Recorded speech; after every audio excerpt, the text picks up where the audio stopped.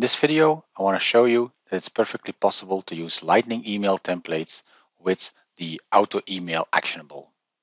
Okay, I have created a Lightning email template, as you can see here.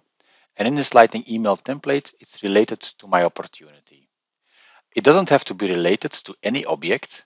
You can just put it to none as well, as you can see. But if it's related to an object, you can, of course, use data directly from that object.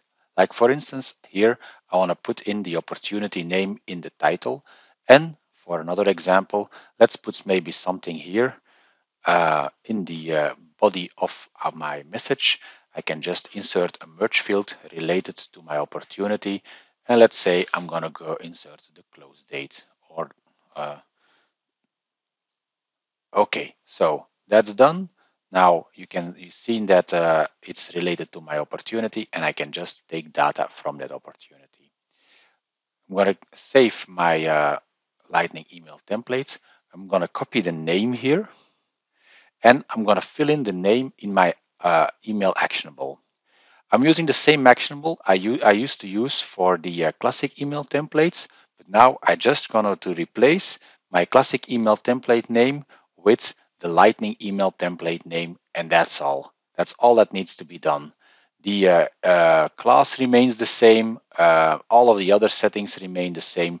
You just have to put in the name of your Lightning email template. Save this one, and now let's test it. I'm here on my opportunity.